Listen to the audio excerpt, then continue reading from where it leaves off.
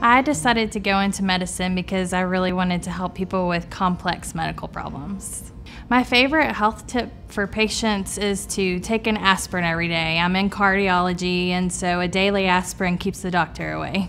The makeup of my patient base is cardiac patients with acute coronary syndrome or chest pain, and patients that have congestive heart failure with acute fluid overload, and also patients with irregular heart rhythms that may go into a rapid rhythm that needs to be controlled. The first thing that I like to do whenever I establish a new patient relationship is really sit down and get next to them, because I feel like whenever you go in to meet someone, if you're standing over them, it feels very intimidating.